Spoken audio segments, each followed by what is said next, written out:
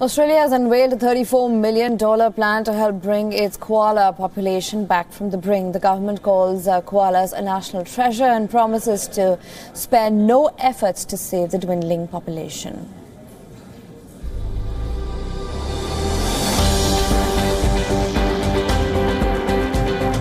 The Australian Koala Foundation estimates there may be as few as 43,000 koalas left in the wild.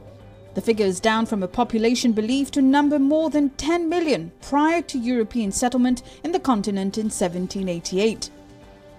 Habitat loss, dog attacks, car strikes, climate change and disease have taken their toll on one of Australia's most recognisable animals.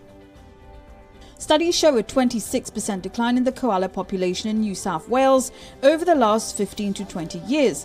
The state lists the species as vulnerable, while in other parts of the country they are effectively extinct.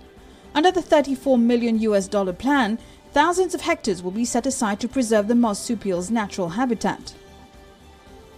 This is by far the most comprehensive koala strategy in the nation, definitely the strongest koala strategy in New South Wales. We know that there are around 36,000 koalas left in the state, but we don't know that for sure. This strategy, this policy will make sure that not only do we have the resources set aside for specially ensuring these protected areas in New South Wales.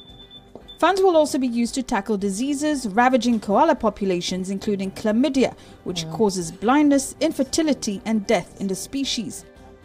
Resources have also been earmarked for research and a new hospital to take care of sick and injured koalas. The move follows an independent report in late 2016 that recommended a clearer strategy to deal with the population decline.